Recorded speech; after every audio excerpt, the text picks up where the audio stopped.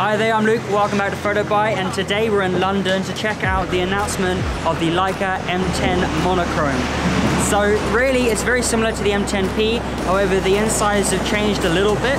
So on the inside we have a 40 megapixel black and white sensor, so it's not color, it's just black and white, so you can't shoot anything else.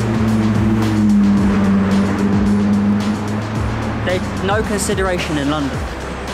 So yeah, back to the camera. 40 megapixels on the inside, it is black and white, so you don't get any play in color, there's none whatsoever.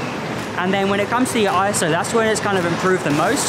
So the ISO itself, you can actually shoot at a base ISO of 160, and you can go all the way up to 100,000. And when you're shooting black and white, it's actually just going to come out like grain. You're not going to worry about noise, it's going to be called grain, so you can get away with it a lot more. So they just graded out completely, so where the A, or that's an A as well, where they would have been red, they've actually graded them out.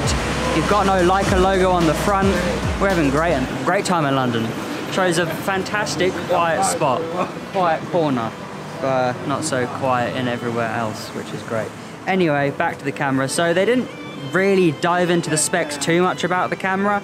It's very similar to the M10P series, so obviously when we get it for review, we'll go into a bit more detail. But overall, very nice. You still got the Leica Photos app, so you can still use that and link it up. So it's just like every other M series, still got a touchscreen display.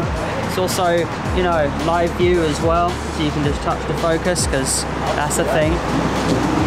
Viewfinder, exactly the same as the M10, so really it's pretty much the exact same thing. But what we'll do is we'll go to a quieter place, we'll do the review in a couple of months' time, and we'll give you the full gone conclusion of what we think of the Leica M10 Monochrome. So that's our little overview.